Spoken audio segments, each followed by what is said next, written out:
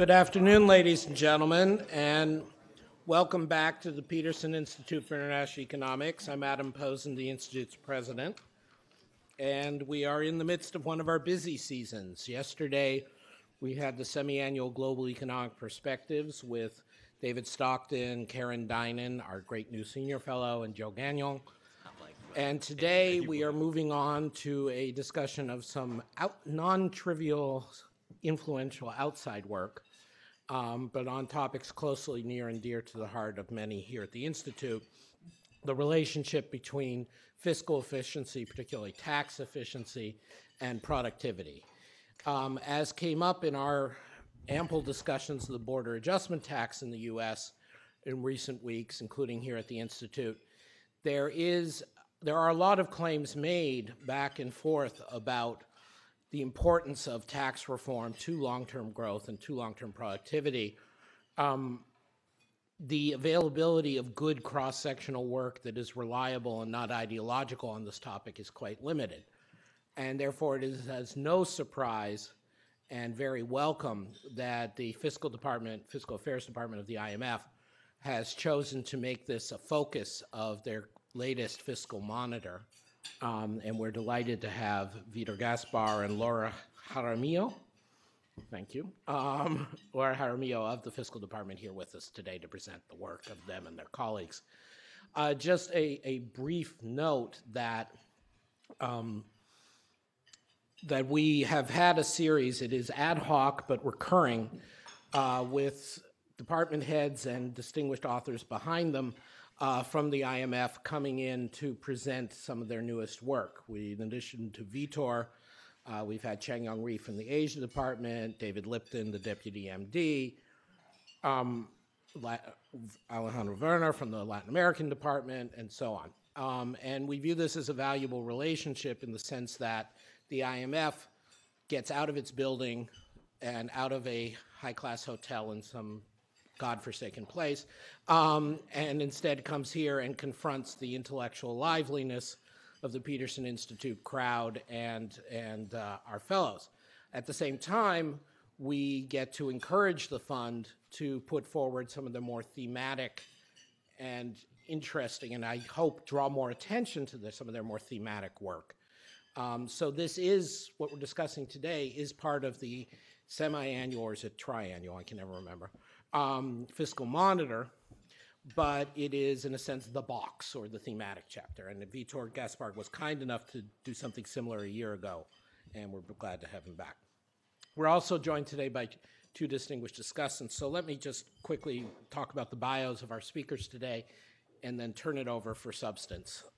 Vitor Gaspar, of course, is currently the director of the Fiscal Affairs Department of the IMF. I've known him and consider him a friend for a very long time, back to when he was Director General of Research at the ECB. He, of course, has gone on to many other positions since then, including as Minister of State and Finance for Portugal during the cleanup from the crisis in 2011 to 2013. Is a true European, working at the European Commission's Bureau of European Policy Advisors during 2007 to 2010, and of course now has been at the fund since, I believe, 2013. He also, of course, has a distinguished academic record, which we tend to take for granted in this business, but is still worth noting. He is joined for today's presentation by Laura Jaramillo Mayor, who is the Deputy Division Chief in the Fiscal Affairs Department. Her reputation precedes her. She's been doing great work since joining the fund in 2002. She also worked at the Ministry of Finance of Colombia as Assistant to the Vice Minister prior to joining the fund, has graduate studies from Princeton, and was clearly one of the lead authors on this set of research. And so we're delighted to have her here to present the research in her own voice in this day. We, as usual, one of the great things I'm proud of at PIE is what we call convening power, both internal and external. And so given the topic and the authors, it was easier than usual. But we're delighted to have Jason Furman, who has been with us as a senior fellow since somehow running out of employment sometime in January. Jason, of course, was chairman of President Obama's Council of Economic Advisors until then, after serving of a variety of senior economic posts in both the Obama and Clinton administrations, working across the street at Brookings on tax issues in between administrations and teaching. Another person whose distinguished academic contributions should not be taken for granted. And in particular, he, of course, is an expert on tax issues. And we look forward to him thinking from his practical perspective as well as the U.S. perspective about the lessons that Vitor and Laura are giving us. And then finally, our discussant, our external discussant, as it were, I'm delighted to have Mihir Desai, who is a professor jointly at the Harvard Business School and the Harvard Law School. As a Harvard graduate, I'm aware of what a big deal that is. Mihir, of course, is not only Mizuho Financial Group Professor of Finance at the Business School, he is at the NBER, he has run the NBER's India program, he has worked in the real world at CS First Boston and at McKinsey, and of course this understates his influence and his writing.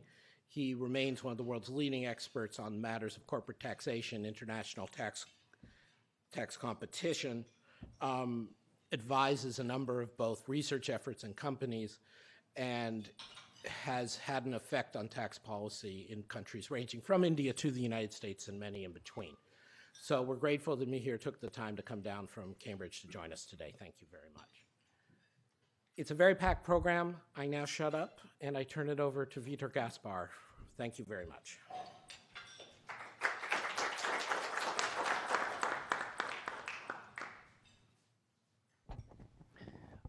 Thanks, Adam, for your kind words of introduction.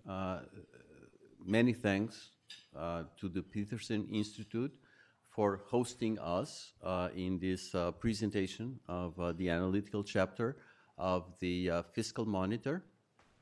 We're looking at tax and productivity. We had a similar topic a year ago where we look at how public policies could influence innovation and productivity growth. So there is a continuity between these two seminars at the Peterson. Let's see if this works. Now, normally, pressing the button is something which is within what I can do, but I was being challenged. So the way we are going to do this is I will cover the first two parts of the outline, the motivation, and I will present some estimates of the gains from resource misallocation. And then Laura will cover the use of tax instruments to affect resource misallocation, and she will conclude.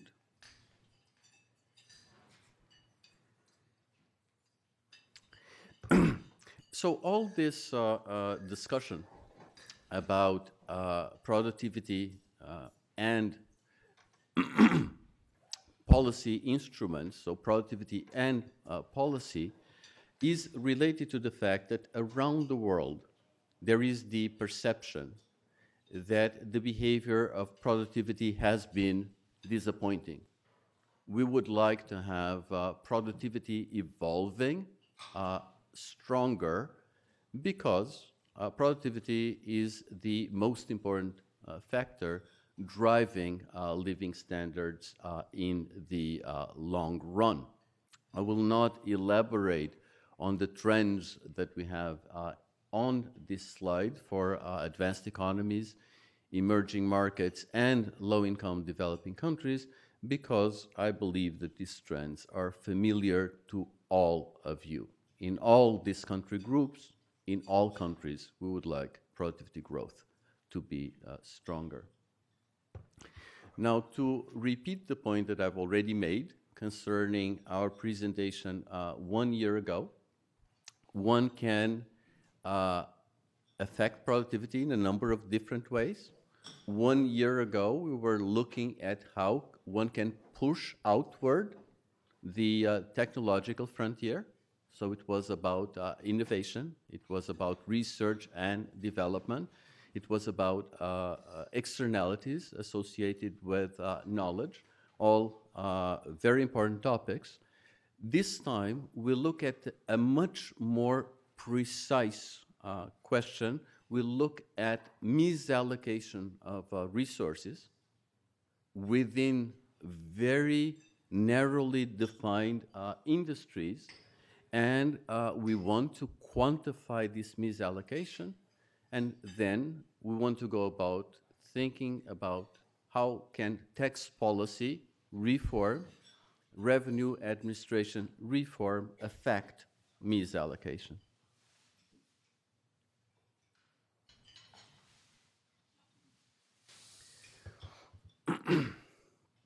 Okay, I think it's worthwhile to think for a little while, spend a little time thinking about what is this notion of resource misallocation, and where does resource misallocation across firms within a narrowly defined industry come from.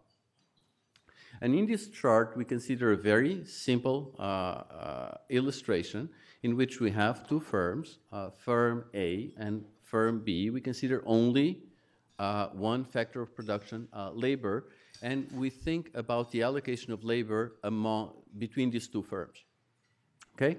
So the allocation that maximizes efficiency across these two firms is one that equalizes the marginal product of labor in the two firms.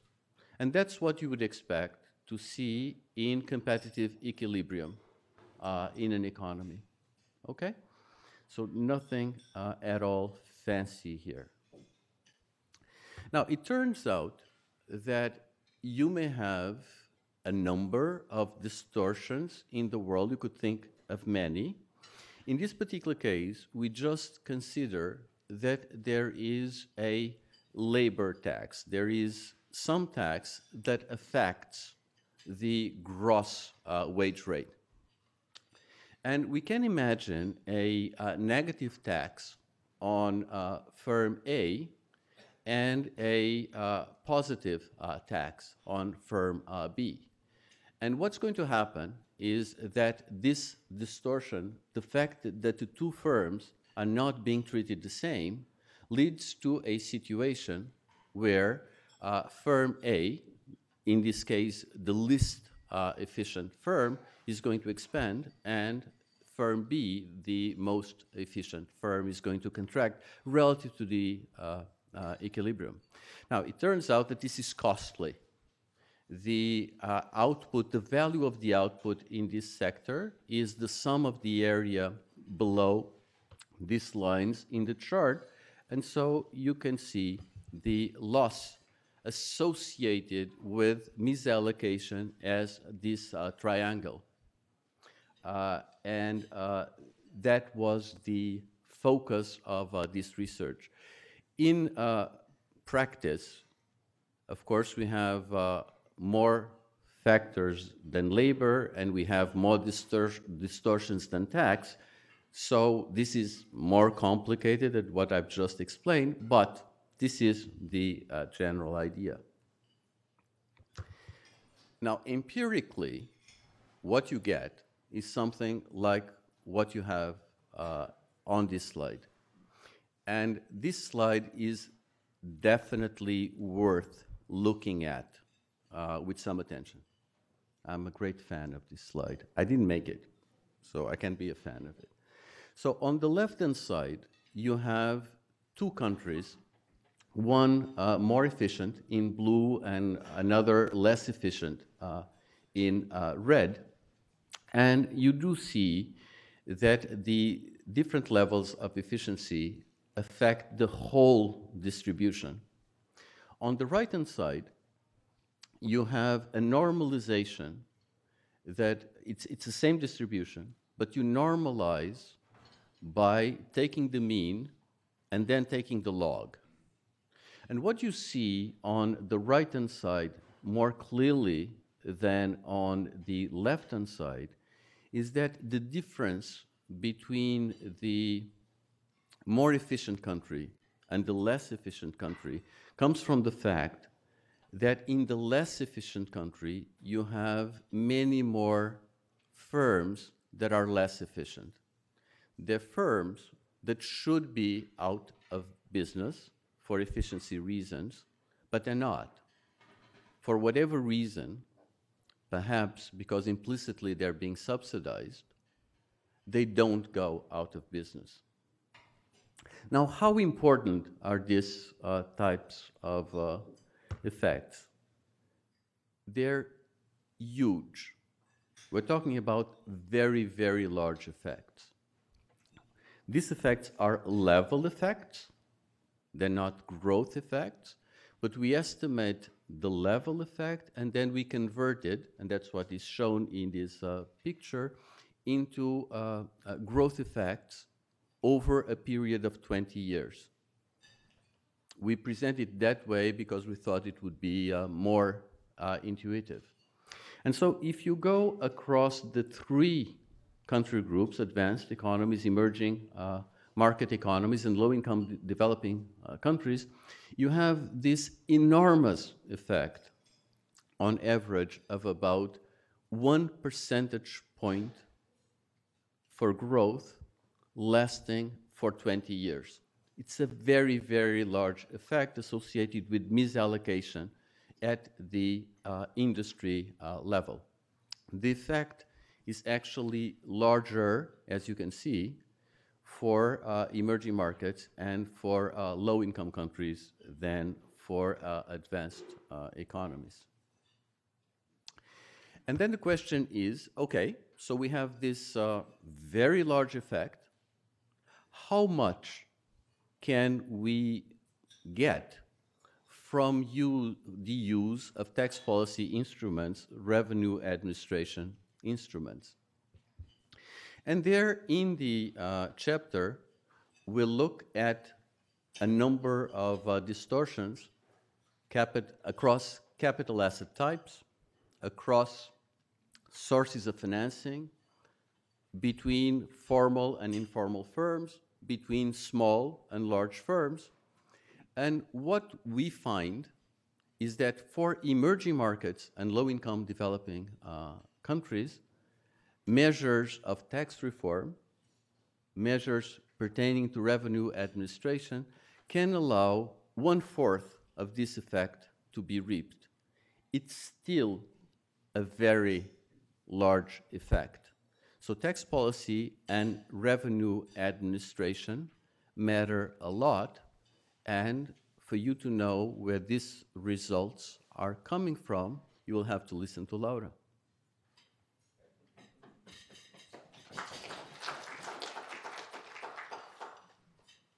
Well, thank you, Vitor. So as Vitor said, I will be looking at what is the contribution of tax policies and tax administration to resource misallocation. And as Vitor was saying earlier, there are many important sources of misallocation. They arise because of ill-designed government policies or from poorly functioning markets that affect certain firms over others.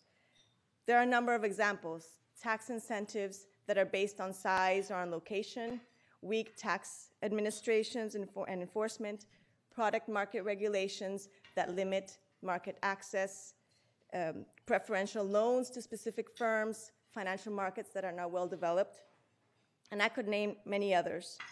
But here in our Fiscal Monitor, we make the case that tax policy and tax administration are important factors that policymakers need to take into account when they're thinking about the productivity challenge. Vitor already mentioned the 4 tax distortions that we looked at. We are only looking at a selection of policies. This is not an exhaustive list. But what we wanted to do with these 4 examples is to give concrete examples of how the design of tax systems can result in differentiated tax treatment across firms. And I will, in the next slides, I will go into each one of these in turn. So let me start with the first one. We explore disparities in effective marginal tax rates across capital asset types. The effective marginal tax rate is an indicator of the various factors affecting investors' decisions when they are deciding on whether to move ahead with a new investment. Disparities in the effective marginal tax rate across capital asset types can result in resource misallocation when they steer investors towards lower return investments because they are tax favored. To illustrate, this slide shows 4 developing countries that a higher tax disparity is associated with lower share of investments in the asset that is tax disadvantaged. We measure tax disparity as the effective marginal tax rate on machinery minus the effective marginal tax rate on buildings. In our sample of countries, about half of the countries have a positive tax disparity, and many countries have a tax disparity close to 10 percentage points.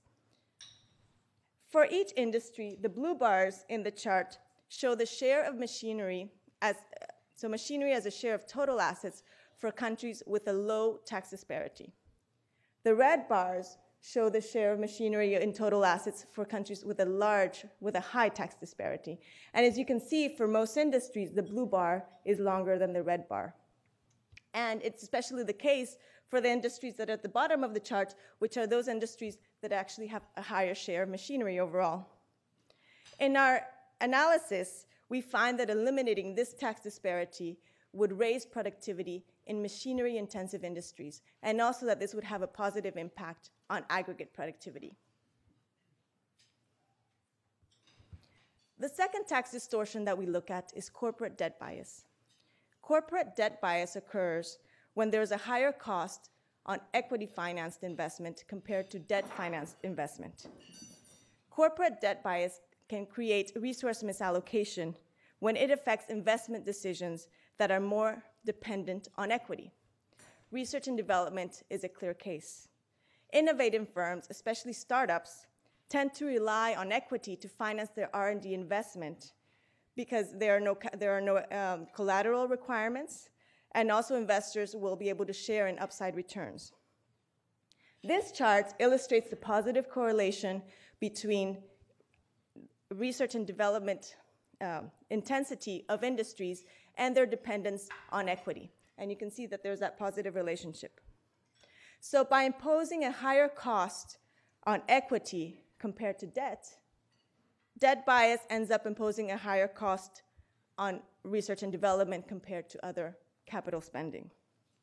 Our empirical results for advanced economies indicate that by removing or reducing corporate debt bias, you will have a positive effect on industries that are more intensive in R&D. And the effect on the aggregate economy is likely to go beyond our estimates because R&D will also expand the technology frontier for the country. Let me turn to the third tax distortion that we study. We find that differentiated tax treatment across formal and informal firms is a problem not only for revenue collection, but also for productivity. Our analysis focuses narrowly on cheats. What are we referring to when we say cheats? These are firms that are registered with the tax authority, but that underreport their sales for tax purposes. Through tax evasion, cheats enjoy a potentially large implicit subsidies that allows them to stay in business despite having lower productivity. Because of this implicit subsidy, cheats have a higher or larger share of the market than they should at the expense of the more productive tax-compliant firms. This chart for emerging market and low-income developing countries shows that there is indeed a productivity difference between tax-compliant firms, which are in blue, and cheats, which are the bars in red. Our empirical results show that stronger tax administration reduces the prevalence of cheats in the economy. This is found to raise productivity because it makes room for productive tax-compliant firms to have a higher market share in the economy. As these tax-compliant firms grow, they absorb a larger amount of labor and capital, and they will have a higher weight in the economy, increasing aggregate productivity. Now I turn to the last tax distortion that we look at. Preferential tax treatment for small firms can result in resource misallocation if more productive firms decide to stay small in order to remain below the eligibility threshold. This creates a small business trap. The small business trap affects aggregate productivity because a larger share of the output of the economy is produced by smaller, less efficient firms that fail to take advantage of economies of scale and of scope. This figure illustrates that preferential tax regimes can create a disincentive for small firms to grow. It shows that older firms tend to grow less in countries that offered lower tax rates for small firms, that's the red line, compared to countries that do not have this type of incentive. Our regression analysis for advanced, emerging market, and low-income countries shows that getting rid of this preferential tax for small firms has a positive effect on productivity. So what specific tax policies can help reduce misallocation? In our Fiscal Monitor, we call for minimizing the tax treatments that discriminate across types of assets and across sources of financing. This can help tilt firms' investment decisions towards assets that are more productive rather than tax-favored.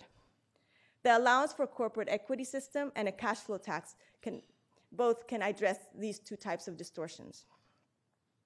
We also call for leveling the playing field across firms to encourage productive firms to grow. Lower tax compliance costs and stronger tax enforcement can help reduce the unfair cost advantage that informal firms enjoy.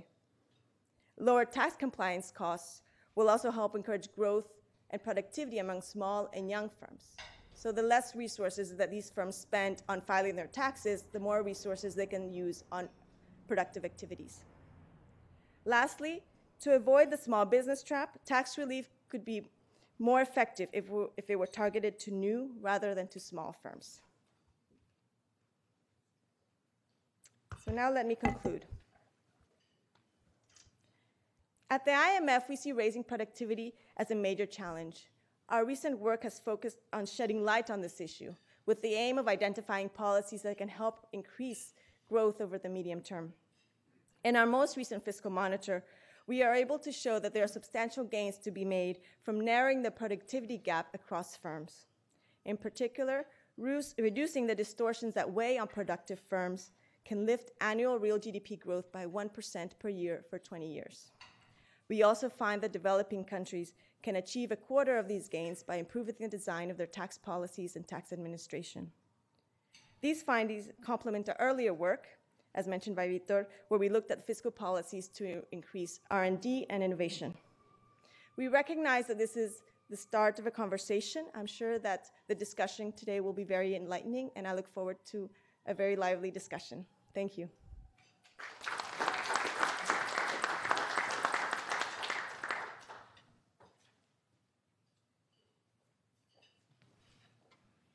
So there's an expression, fool me once, shame on you, fool me twice, shame on me. And the shame is on me for discussing this paper. Last year, I was invited to discuss a paper that Vitor did, and I agreed without reading the paper. I got the paper, and I just agreed with every word in it from beginning to end, which is just an embarrassing and terrible position to put a discussant into. This year, Adam asked me if I wanted to discuss something by Vitor. I once again failed to read the paper. Once again, finally got around to reading it and was thinking it left me with very little in the way of negative, terrible things to say about it. So apologies in advance. I spent a lot of time on business tax reform in the Obama administration, a lot of time looking at different models about the impact of tax reform. And what was really frustrating was that those models, for the most part, didn't capture what I thought was most important in reform and most of what I thought we could accomplish in reform. And you look, one of the important contributions of this paper is to remedy that problem. So you look at a typical dynamic scoring or dynamic analysis model of a tax plan, and it has capital, just capital K, one sector. And you look at how the tax plan changes the cost of capital. And if it does, you get more capital. And if you have more capital, you get more productivity. Some of the fancier models might have a few different types of capital and a few different sectors. And you could get some shift in the allocation of capital between sectors. But all of this misses a lot of what you're really trying to do in business tax reform, which is, first of all, not about capital, but about total factor productivity. And second of all, about the allocation of capital across sectors, but also within sectors across different types of firms, which are enormously heterogeneous, something that has implications not just for productivity, but for inequality, as I've talked about elsewhere. So one of the important contributions of this paper is to shift the debate from the impact on capital to the impact on TFP, and including looking at the allocation within sectors. This has important implications for public policy as well, because it says that when you think about tax reform, it's not just what you get the rate to that matters, which is a single-minded focus on the accumulation of capital, but instead that you could have really large potential benefits from revenue-neutral tax reform, and that you want to get them by making a tax system that's neutral, that doesn't distort economic decisions, so that when you're a business, you're doing something because it has the highest rate of return to the economy before taxes, not because that decision is changed because rates of return vary after taxes. And one shorthand way of putting that is that tax reform becomes about the quality of capital, not about the quantity of capital. In terms of the neutralities that one wants to try to achieve, in some sense then it becomes less, you can pick whatever rate you want, 80%, 10%. What you want to do is look at the rates on different activities and see how they vary. And one thing we used to do, for example, when we looked at tax reform proposals, was we would look at about 10 different sectors and calculate the standard deviation of tax rates across those 10 sectors. And we'd always look at that metric when we looked at different tax reforms, and the goal was to make that number as low as possible. In fact, ideally, that number should be 0, so you don't get overinvestment in equipment or in structures just because of the tax code. The paper discusses the debt equity distortions in the tax code. I think it only talks about one of the 3 issues that presents. The issue that the paper discusses is if you want to finance something risky and high return like R&D, you can finance that more easily through equity that allows someone to share the upside than through debt where they can walk away in the downside scenario. And so that's one of the channels. The second channel is that overly leveraged firms are more fragile, more prone to bankruptcy. There can be enormous destruction of value in bankruptcy, fire sales, and firms can be tempted to gamble for resurrection in those types of circumstances. And then the third issue with over-leveraging is just the macroeconomic consequences of greater financial fragility and what that does to the economy as a whole. A third issue which is discussed in this paper is wanting to have the same tax rate on businesses regardless of whether they're pass-throughs or C-corps, which is a big issue here in the United States, whether they're the formal or informal sectors, a big issue in developing countries. And then a topic which this paper doesn't discuss, but is another important margin for neutrality that Mihir has made important contributions in his research on, is having the same tax rate on a range of international decisions, where you locate yourself, how you organize your production relationships, where your headquarters are. And I addressed some of this the last time I spoke on this general topic, and the paper on that was available outside. These issues are quite large in the United States. This gives you a sense of the tax rates range from 10 to 27%, depending on whether you're looking at utilities or at wholesale and retail trade. Debt equity difference in the United States is 40 percentage points, the largest, as I'll show you in a moment, of any country. We tax our corporate businesses a little bit more heavily than we tax our pass-throughs. Our pass-throughs tend to be better lobbyists, and I think my prediction, if we ever get tax reform, it's more likely to widen that disparity than narrow it, given the political context.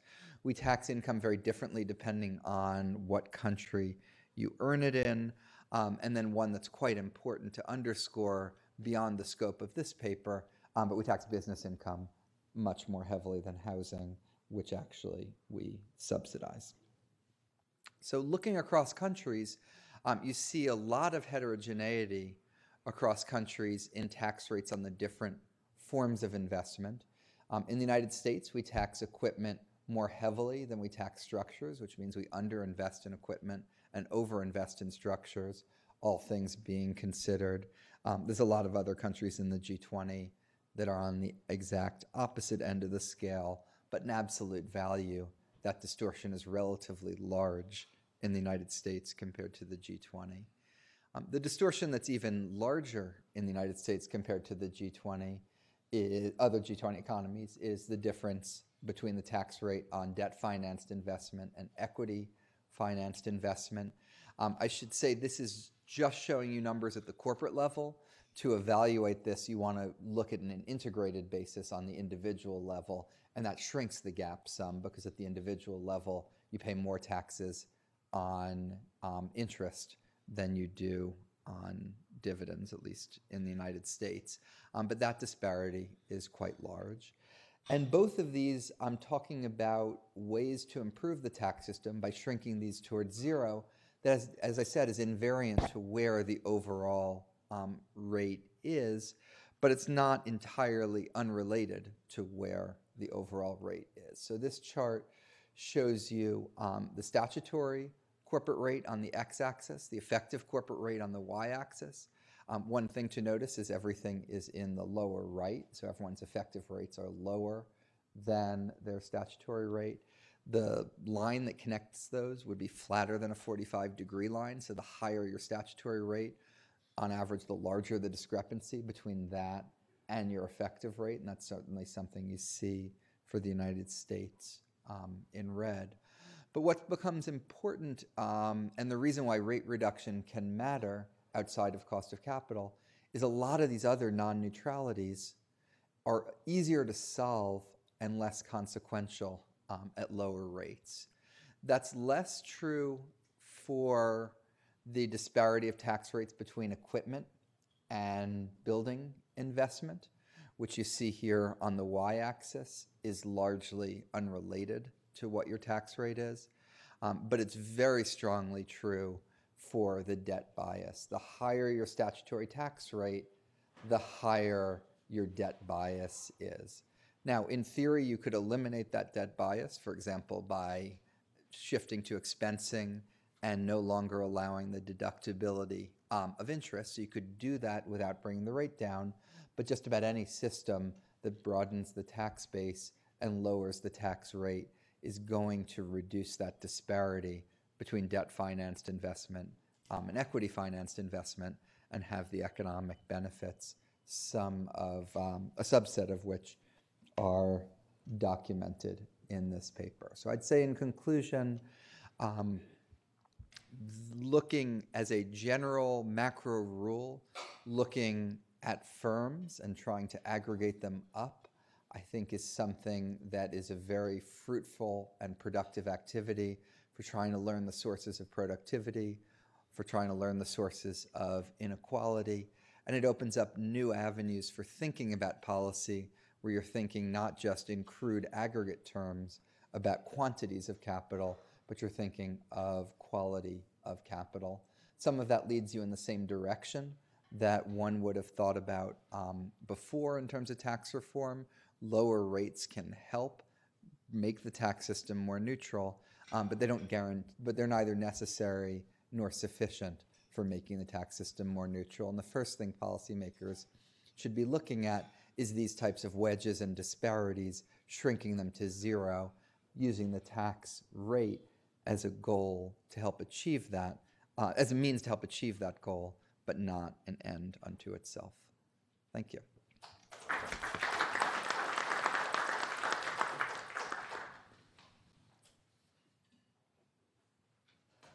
Thanks very much. It's a real pleasure to be here, and thanks to Adam for the invitation and to Vitor and Laura for the paper. I guess I'll put myself in the fool me once category. This is my first time. I should have talked to Jason beforehand, I guess. It's a really interesting paper, and like Jason, I have the same reaction, which is for too long in public economics, we've been focused on this idea of efficiency just in quantities. And actually, firm-level productivity, we know, varies so much. And in fact, that is what we should be caring about. So this paper gets that point, I think, exactly right. So let me just try to take you through a couple of ideas about this. And these are really questions on the margin more than anything else, but I think they're useful for thinking about the paper. I'm just going to quickly review the results, talk a little bit about moments, and then talk about these three versions of this. I have a little bit more to say about multinationals and then the policy prescriptions that come out of the paper. So like Vitor, I love this picture too. I think it's fantastic. And the short version is that the dispersion of firm productivity is much larger in these less efficient countries. The paper is a little ambiguous about what countries fall into which camps. It would be nice to see some lists of the countries you're talking about in different settings. But I can understand why that might be, but it would always be useful to see a little bit more granularity on what countries we're talking about. So that's the first piece of this. And then, of course, the second piece is this thought experiment. And I think the thought experiment is really important. And I'm actually a little unclear about the thought experiment. And so let's just try to envision what it might be. So just go to that picture on the right-hand side. And as you can tell, the blue line is somewhat flatter and to the left of the red line, or the red curve. So the question is, what is the thought experiment in terms of the potential productivity gain? I think in the original Shi-Klenow papers, it was about moving the distribution towards a regular distribution. For example, like the United States, moving China and India towards the United States kind of distribution. One could do that exercise, and one could, for example, try to move that blue country towards what the red country looks like.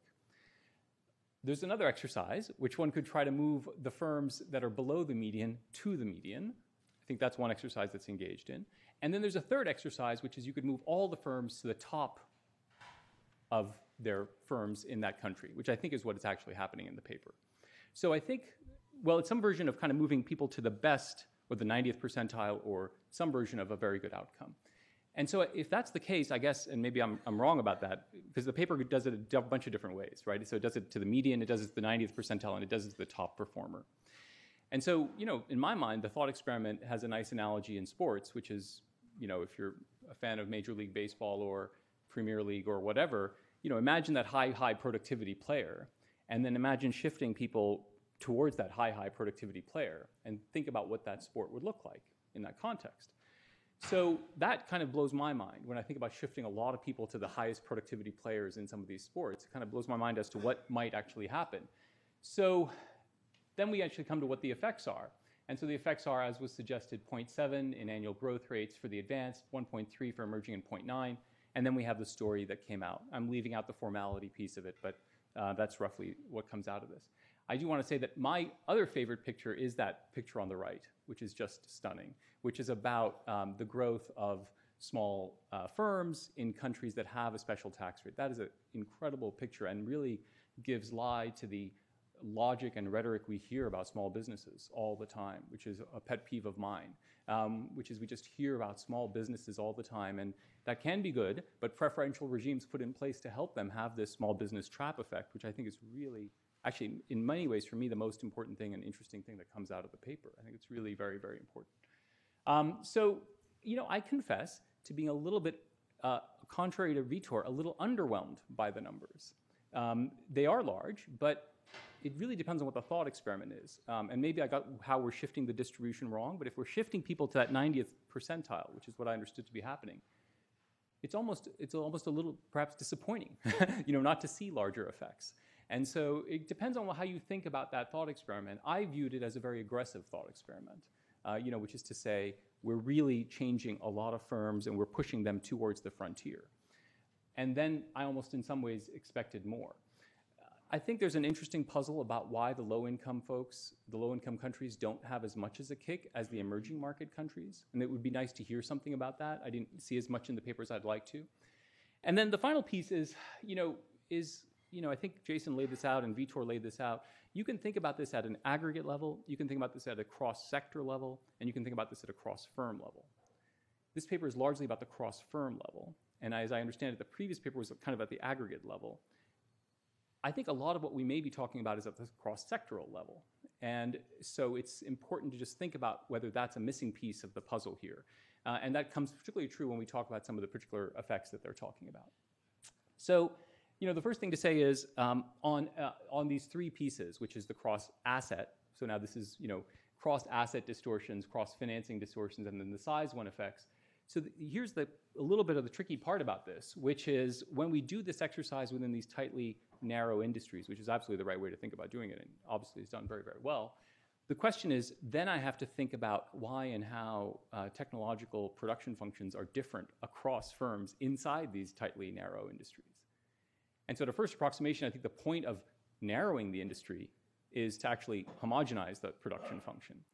And so then I'm left not understanding quite as much about how machines and buildings and that distortion plays out within these narrowly defined industries, if in fact the technology production function is roughly the same inside that narrow industry. And that's another way of saying maybe we'd expect to see that more across sectors, where I think it might play a little bit more, largely. And the similar thing for debt equity. If you think about capital structure, then a lot of predictions about capital structure are actually at the industry level, they should be similar within industries. So the homogenation of that, I'm not sure exactly how this works. What I love is the size and the formality effects, which I think are so teed up for the setting that they're in. Within industry, looking at size and formality is just right, and the way they nail that is great. And I think that's the headline for the paper, and it's a very, very important headline.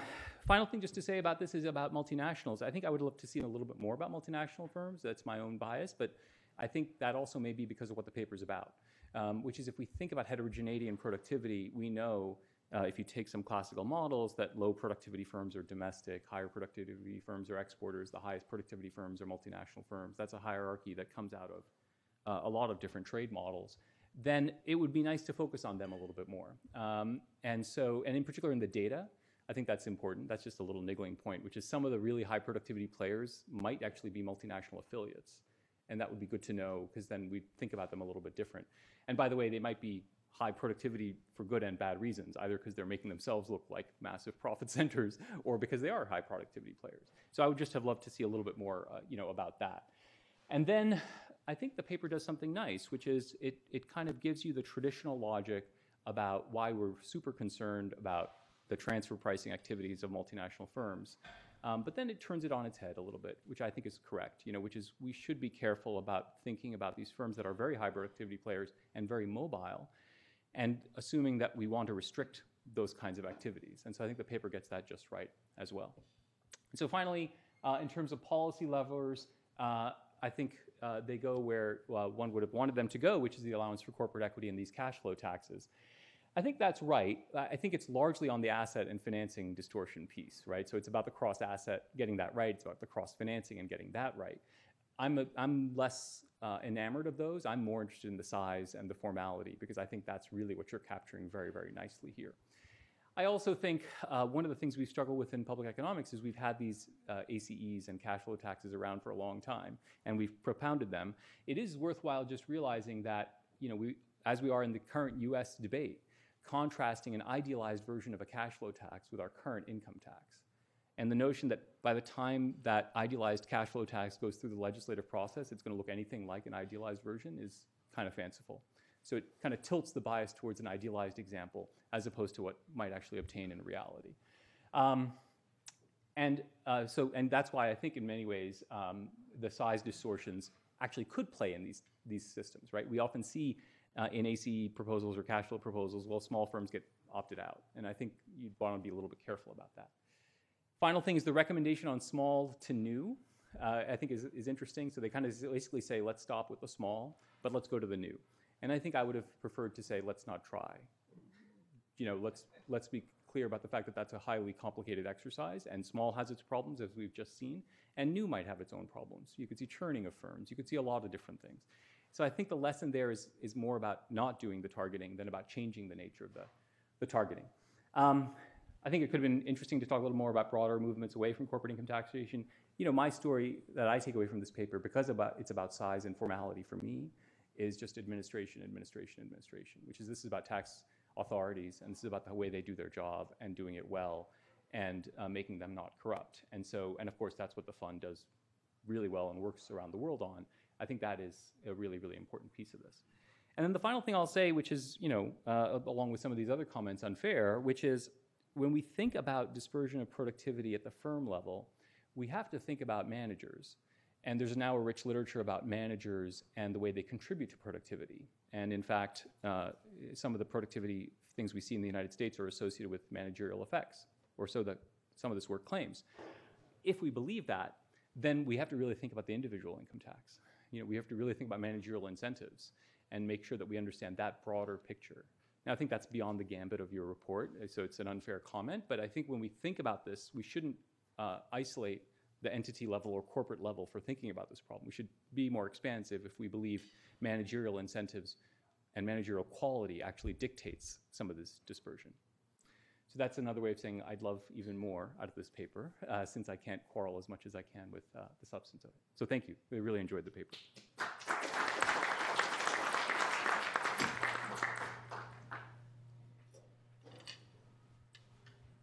Well, thank you very much, Mihir and Jason. I guess it's my fault, not for not making them read the paper ahead, but for not finding someone to say all the obvious, horrible, horrendous faults with the paper. I assume there'll be someone in the audience who can take care of that for us. May I invite our two speakers and our two discussants to come up? I thought we were having a seat for Laura. I'm sorry. You should. There should be one more. Anyway, we'll. I apologize. We will deal with it. I'm going to open this up. You'll get your commemorative nameplate in a moment. I'm going to open this up for discussion in a moment, but I wanted to pick up on something that ran through, I think, all the presentations. So there is this fascinating fact and great set of chart that Jason put up, and Vitor muttered this is one of his favorite bits, is the discussion of different tax treatment of equity and debt. And certainly, as a macro financial stability kind of person, I'm very cognizant of that. And I had discussions with people over the last few years about trying to change the overemphasis on debt in the U.S. and U.K. and other places solely on that basis, without even thinking about tax efficiency. But I'd like to ask our panelists to go a little bit further on this in two ways. First is, do we have enough variation in the data set? There seemed to be a lot in the chart that I guess it was Jason showed. There seemed to be a wide range of debt versus equity tax treatments. But the actual dispersion of growth rates, the unexplained dispersion of growth rates in the OECD or in a large sample isn't that large, right? By the time we put in savings, inflation, demographics, basic growth stuff. So it's a long-winded way of saying you guys all seem to think this is really big, but it's nice to see at the micro level, but why don't we see it at the macro level? Or am I misreading the evidence, and there is clear evidence at the macro level that it matters?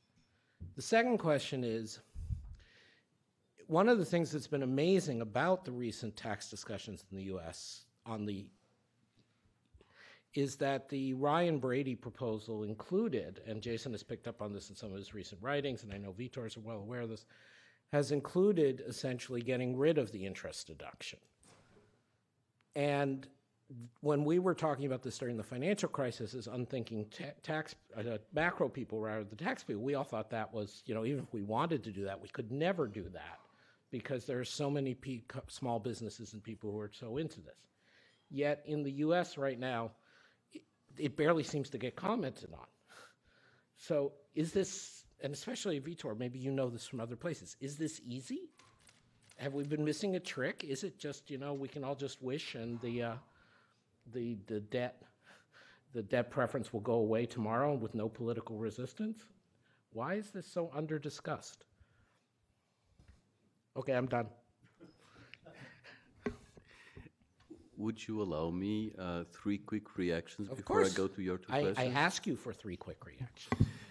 So my 3 quick reactions would be the following. One of the reasons I'm so excited about this line of research is because it shows, as the two discussants emphasized, that micro matters. Going to a very detailed level of information using, say, firms' individual data, using establishment individual data, allow us to learn about effects that we would not properly capture without microdata. And going forward, I do believe that we at the IMF and researchers elsewhere will be using this very large micro data sets quite systematically, and that's likely to become a very interesting industry. So we will see a lot coming out of that. So we wanted to emphasize very much the impacts on allocation, and that's why, and I'm going to make a slight detour to tackle your first question on the debt bias. That's why we focus on innovation rather than on something else. It is precisely in the area of innovation, because young innovative firms have to use equity to finance their activities, right, giving information asymmetry problems, that the debt bias has more severe allocational consequences. Now, we have been working on the debt equity bias quite a lot in the Fiscal Affairs Department, and Mikin and Ruud de Moy have looked at the debt bias for non-financial corporations and financial institutions. And they have put together synthetic control methods that allow one to look at the effects for countries that have adopted, for example, allowance for corporate equity. And the example that normally they present is Belgium. And you do see that introducing allowance for corporate equity leads to a substantial reduction of in debt levels. And they argue that that is important not only for neutrality reasons, like Jason was emphasizing, but also for financial stability reasons, because more leveraged firms are more vulnerable, more likely to go bankrupt. And of course, when you have very high debt levels, you have heightened risks to financial stability. So that's this is kind of like my first remark, the first thing that I'm passionate about. The second point that I want to emphasize was something that Mihir emphasized as well, but I feel so strongly about this that I want to repeat it. The way we look at taxation in the Fiscal Affairs Department of the Fund is we look at taxation very much following Joel Slambrod and co-authors. We look at the tax system. And a tax system takes tax policy and revenue administration together. One cannot really figure out the impact from tax policy without knowing how that is actually implemented. And so taking tax policy and revenue administration together makes a tremendous amount of difference. And we have exciting results, which are quite surprising for most policymakers, that revenue administration has macroeconomic consequences. Revenue administration, we show in this chapter, has implications for the efficiency in the allocation of resources. So for economists, using time to look at revenue administration actually pays out. And if you would ask us about our results on tax compliance, we will be most happy to answer those. Now, on the your question about whether it is easy to get rid of interest deductions. If you go around the world, you see that many countries, more than 50 countries, have limits on the ability of firms to deduct interest payments. So they have done that. You don't have examples in which that has been put in place in a neutral way, which answers your question about politics. So clearly, these things are highly political. It's very, very hard to do it in a neutral way. In the cases that we have looked at, the experience is much more limited. So about half dozen countries have allowance for corporate equity. And in those countries, the treatment is much closer to neutral in the sense that Jason pointed out. So it does seem that an allowance for corporate equity is easier as a political object in terms of delivering a tax reform which is closer to neutrality.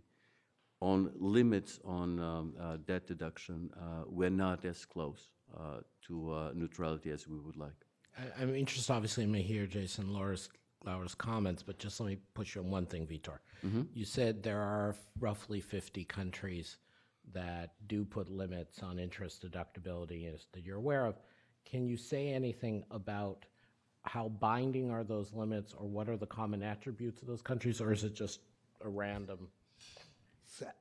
So I'm pretty sure it's not a random set.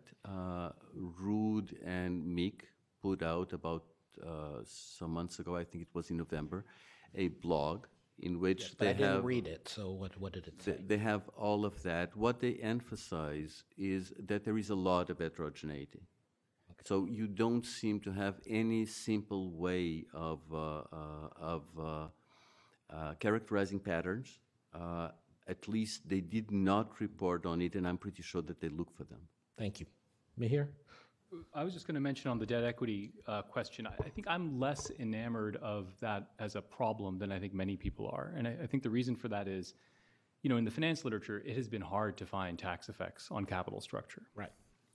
And that's because there are a lot of other things going on. And so I don't know if it's quite as big a deal as we think it might be. And of course, even the macro effects may not be quite as big a deal as we think. I mean, the dominant fact about US corporations for the last 2 decades is how underlevered they've been, how much cash they hold, and how underlevered they've been up until really, just the last year.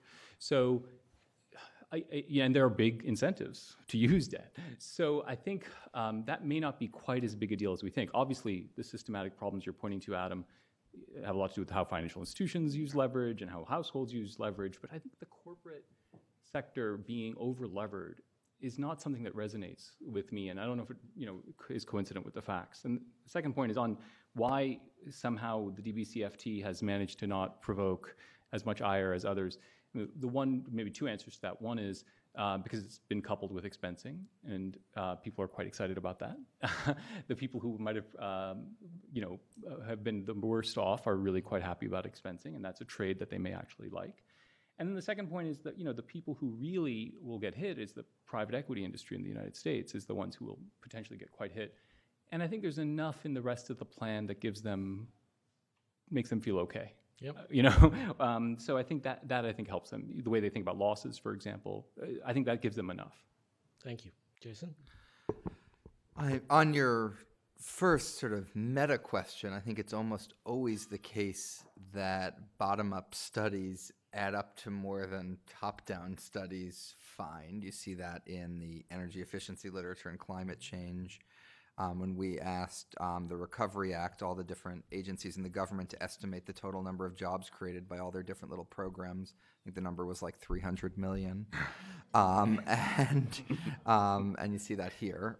Now, it's possible that everyone's making offsetting errors, so that would reconcile the macro with the micro. In this case, it was about 1/4 point was the growth effect of all of this. I find it plausible that the difference between a really good business tax system that gets this perfectly right and one that's not is 1/4 point. So I didn't think that was overly stretching it, but I agree that that's a general point. I mean, this gets to one of Mihir's analytic criticisms. I did think that more of the mileage is between sectors, not within sectors. The paper is not equipped to study things between sectors because of the way the empirical model is set up. The fact is, though, that it empirically does detect these differences across firms that have different, within the same industry, that have different ratios of equipment to structures or that have different debt equity structures for whatever reason. And so sometimes it didn't assume this result. It found this result. I found in some ways it puzzling because it found it not in the place I thought it is likely to be. I took that to mean it was a little bit more powerful. Mm-hmm. In terms of the interest deduction, I think I agree with everything that's been said. I mean, one thing that the Ryan-Brady plan did brilliantly was include border adjustment. And we've all spent so much time talking about border adjustment, we didn't even notice this other huge thing in it. There are ways to get halfway to the huge thing. In Germany, it's like I think you're only allowed to deduct interest up to 30% of your profits or something to that effect. And there's different ways to do haircuts, thin cap rules, of which we sort of have very unbinding ones here. I think ultimately, though, you have a lot of conservatives excited about interest expensing. I mean, expensing and ending interest deductibility because they think it's a consumption tax. And when Democrats realize what Mihir said, that it actually closes the private equity loophole, maybe it'll get done. Thanks. I don't want to make this ping pong, but I just do have to point out, as someone who had a sort of mid-level, neither micro nor macro, studied Germany versus U.S., I mean, I find a lot of resonance in what Mihir said. So Germany has had those debt limits, and it's very visible in different behavior in, say, household real estate market or household debt. But in corporate structure, German firms are always vastly more leveraged than American firms. I mean, the debt finance, the preponderance of debt finance there is huge. And similarly, despite having a better equity issue, the Germans always raise the issue of we don't have a Aktienkultur, an equity investment culture. Yeah. So yeah, I don't want to keep debate here, but it's not just the sleight of hand that micro doesn't add up to macro. There is something else, as Mihir said, about corporate structure here. There was something that I completely forgot to clarify. So in terms of the benchmark for the estimate of the 1 percentage point, what we do is we assume that the country that we are considering would have a distribution identical to the country that is in the 90th percentile. So since we don't do that with the firm that is at the 19th percentile, but the distribution of the country, I think that we're less vulnerable to the concern that you had that we were, in a sense, being too optimistic about what could be achieved. And we are comparing distributions with distributions. And from that viewpoint, we're not disturbing the game that much. So my intuition was that the effect was large for the experiment that we were conducting, and I still believe that that is the case. The other thing that I believe... Can I just ask a question on that, Vitor? Because this was very helpful, because I don't think I quite understood that. So you're taking the most precise distribution, right? The country with the most precise distribution. And then what are you doing with the average? So I mean, I'm a low efficiency country. Jason's the high one. So I assume I take on his dispersion, and do I keep my average? Or do I take on his whole distribution? Or do I just take on this dispersion? So, yeah, I was waiting for the switch to Laura. Yes, so actually it's taking on the dispersion.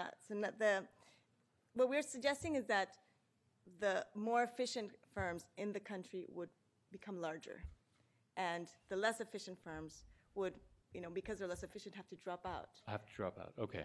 So it doesn't mean that we're all of a sudden making the less efficient firms more productive. I mean, there are many reasons why they're less productive. But you take them out and then you make the big ones bigger. So you're actually shifting the resources from those that are less productive to those that are more. So we're not making we're not making an emerging market an advanced economy, because there are other reasons why that they have that their productivities. But we're just saying that the resources that they do have, they should be assigned to the more productive. Great. sector. Sorry to interrupt, Vitor. No, this is great. So thank you. Let me open it up now to questions. No, let me open it up now to questions. No. No? Let me open it up now to questions. There's a microphone at back and there's a traveling mic at front. I guess since none of our guests are speaking, we'll go to an internal questioner. Nicholas Veron here at the Institute.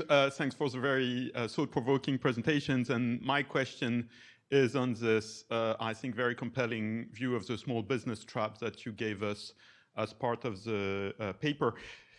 And starting from Mihir's comments, I have a question to the paper authors and a question to Jason. The question to Jason is, how do you view this question of this issue of the small business trap from a US perspective? Because in the US, we often hear that the SMEs are paying more tax because they are less good at exploiting loopholes than large business. So what would be the US view on this?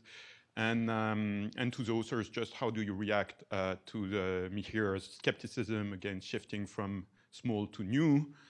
We all know the political drivers of the preferences for small businesses, but how would you take his critique into account to sort of do a sexy or compelling policy prescription, a bit like the IMF has done for ending fuel subsidies and things like that? So should I go first? So in general, small businesses pay lower taxes in the United States than larger businesses, with a lot of heterogeneity in both. That's one, because small businesses are more likely to be pass-throughs, so they'll only pay one level of tax rather than large businesses, which tend to be C Corps, which are paying 2 levels of taxes. There's certain things in the tax code which are preferential, so small businesses get to expense all of their business investment already, and they get to deduct their interest on it. The large businesses don't get to do that. And then just what the paper very politely calls informality, which could also be called tax cheating, is far more extensive is massively concentrated in the small business sector, although of course there's many wonderful tax-paying small businesses, and I love them too, and patronize You're no longer them. in government, Yeah, Jason. You don't have to say that. I don't even need to say that. None of them, no. So in general, so I had never seen empirical evidence on the small business trap in the United States, but that resonated with me as a problem in our tax system. So on the small versus new and innovative companies, we looked at the issue in detail 1 year ago when we were looking and identifying these externalities having to do with innovation, which are important at the sectoral level, at the national level, and at the global level. So it's our conclusion 1 year ago was that it was worthwhile to subsidize these activities, and we went into issues of design, right? In order to be able to do that, you have to be able to target firms that actually innovate. The evidence that we collected shows that the way it is done is quite challenging in terms of the administrative capacity that it requires, but we did show that it can be done properly. So it's a very good design question, but some countries have been able to tackle that quite effectively. Laura, do you want to add something? I can add something. So we do recognize that small businesses will tend to face higher tax compliance costs. So even though their tax rates might be lower, it's more costly for them to submit their tax payments every month or every quarter. And so that's why part of our report, we're saying that governments should really try to reduce those compliance costs, because they will very quickly reduce the cost on small and young firms, and they'll be able to grow and be more productive. Thank you. Another question from the audience? Yes, please. Thanks very much to the panel. I'm not an expert on taxes. I hope this is relevant, but I'm sorry, your name and affiliation, sorry, please. Sherry Stevenson with the International Center for Trade and Sustainable Development, based in Geneva, Switzerland. It's a think tank. I heard a program recently in the U.S. discussing how the U.S. has become effectively, de facto, a tax haven for a lot of basically unidentified money and even money laundering, and how it's possible to open a company in Delaware with absolutely no information, not even an ID, just a name, and even that becomes a number, and that this has basically de facto attracted a lot of illicit capital and so forth. And I was just wondering how this might impact your productivity numbers. I know you looked at it in terms of informal versus formal, but part of the informality would seem to me to be this kind of underground or illicit economy that is clearly not covered by the tax code as well. And this might have a bigger impact in countries, which apparently now seems to be the United States, that are easier to, where it's easier to basically place these unidentified funds. Thanks. Can I just sort of ask for a slightly expanded answer, building on Dr. Stevenson's question? I mean, Mihir mentioned multinational corporations. We just talked about small businesses. How much is tax competition and tax havens affecting the kind of results that you're thinking about? What do you think of the size of that issue? Obviously, we'd love to fix both problems, but sort of picking up on Dr. Stevenson, you know, how much should we be, if there's a limited amount of political capital, how much should we be worrying about BEPS versus worrying about domestic tax reform on simplification? I mean, how do we prioritize these things? So if I may go first, the Fiscal Monitor Chapter 2 looks at the general outline of your question, and it shows, and that's something that I believe is very important, that the way taxes are enforced matters a lot for the allocation of resources. So typically when we think about tax evasion, the first thing that comes to mind is that tax evasion undermines the ability of the state to collect revenue. What the Fiscal Monitor shows is that the fact that you have some firms that do not pay taxes or do not pay all taxes they should, while some other firms are fully compliant, creates a misallocation of resources, which is quite significant and does show in macroeconomic statistics. I think that, at least to the best of my knowledge, we are the first to emphasize that macroeconomic side of it. So it's a very important thing. On your question about domestic versus international, the Chapter 2 of the Fiscal Monitor is mostly about national tax systems. Of course, everything that has to do with corporate tax has potential international ramifications.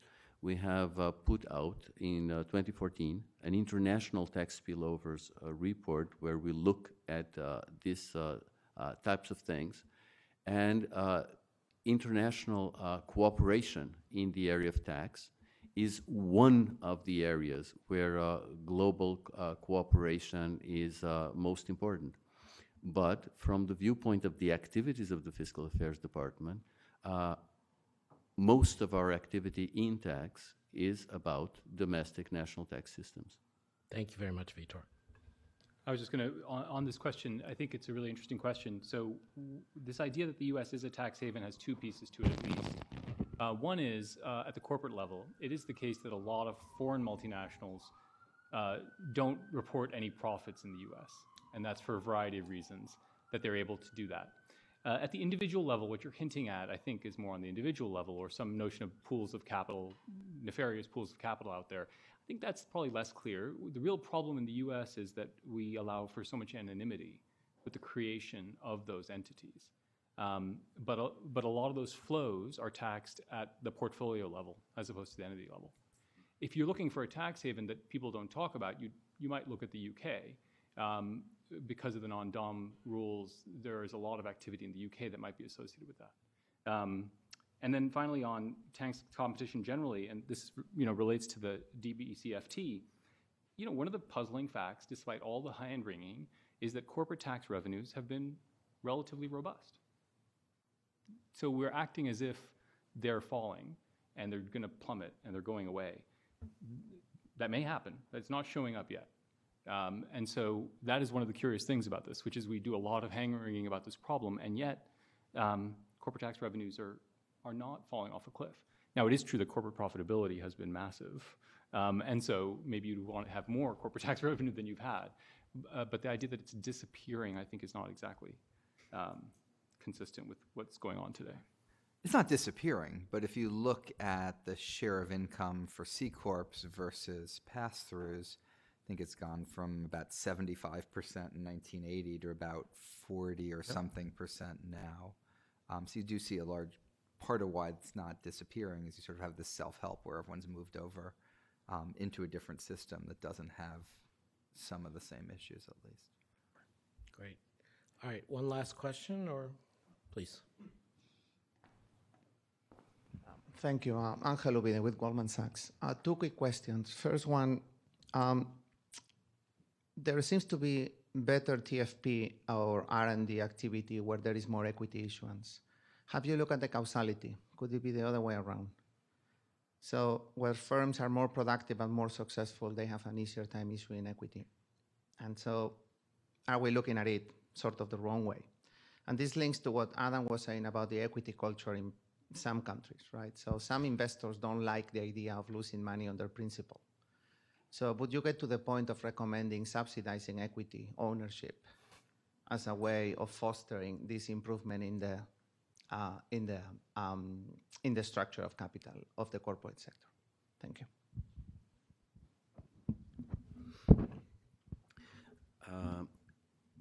So we always worry about issues of causality, and one of the techniques that we have been using systematically in last months is this idea of the synthetic control method. So you try to look for a country that has introduced a change in policy that has not been followed by some other countries that are similar, and by looking at how they are different, we believe that we have some evidence that the thing is causal.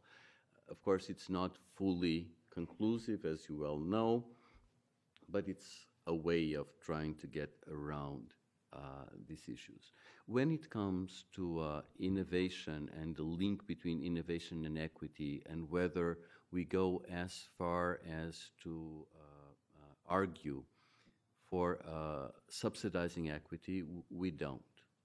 So if we look at tax rules around the world, the discrimination against equity is so large that eliminating it seems to be a large enough experiment for one to look at. And we do have that experiment in countries that have adopted this allowance for corporate equity. And it does look like, in terms of reducing levels of that and increasing levels of equity, the effects seem to be large. And we have those estimates. What we do argue should be subsidized is innovation, because we believe we have been able to estimate quite sizable external effects, and that does justify a subsidy that could have important effects on allocation of resources and growth. Does anyone else, Mihir or Jason or Laura, want to comment? Okay. Well, thank you all very much for engaging. This is obviously an in-depth dive, and I give great credit to Laura, Vitor, and their colleagues in the Fiscal Affairs Department at the Fund for continuing to advance really relevant, important research. And thanks as well to Mihir and Jason for reading the paper. This meeting is adjourned.